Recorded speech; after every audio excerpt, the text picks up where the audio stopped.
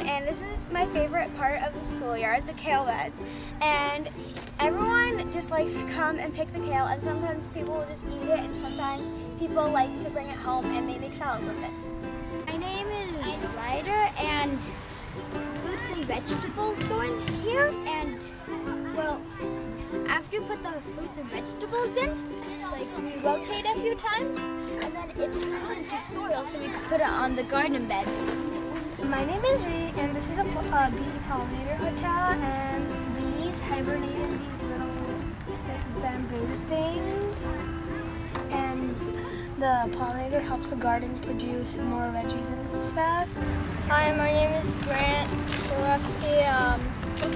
I am from Mamquam, and this garlic that I'm growing was harvested in this bed. I love picking the flowers. I like the vegetables. I like harvesting. I like harvesting.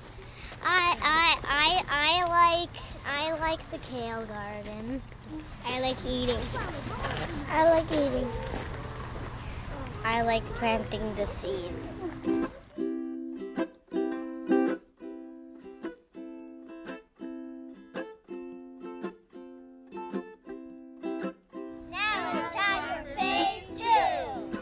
In phase 2, we're really excited about the multicultural garden And the outdoor classroom. The outdoor classroom will provide learning opportunities for students even when it's raining.